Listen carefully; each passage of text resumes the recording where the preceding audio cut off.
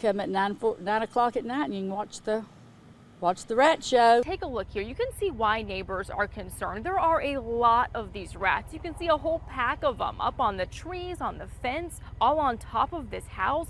Neighbors tell us the stench and the flies are a big problem too, and they're concerned for their health and their neighbors' health. Never in my life seen anything like it. He doesn't want to kill them.